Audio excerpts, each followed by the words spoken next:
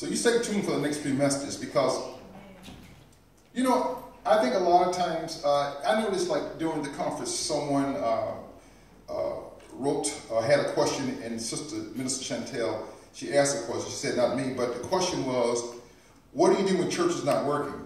Did you remember that? Yeah. I thought that was a profound question. I don't know about you. But the truth be told, a lot of people feel that way when church is not working.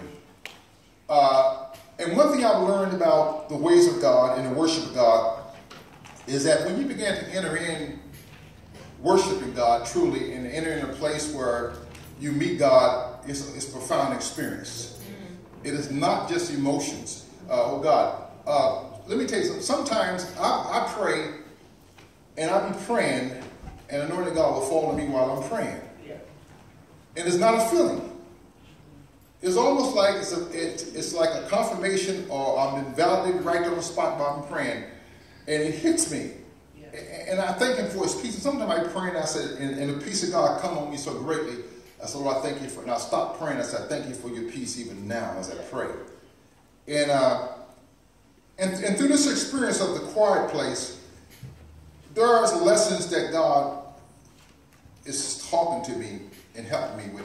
And what I'm saying, and you see, you have to seek this for yourself, that this quiet place in God, what it does for you, it really gives you inner strength.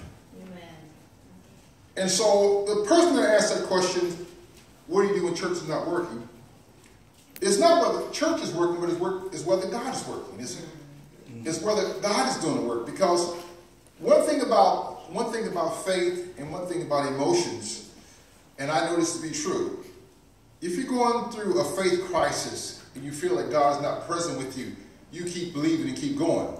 Because what will happen, your emotions will catch you with your faith. See? Because sometimes you don't feel saved. Sometimes you don't feel like God is with you. But by faith he is. And if you rely on feelings only, you won't make it. Amen. And that's why I often talk about environment. Like I know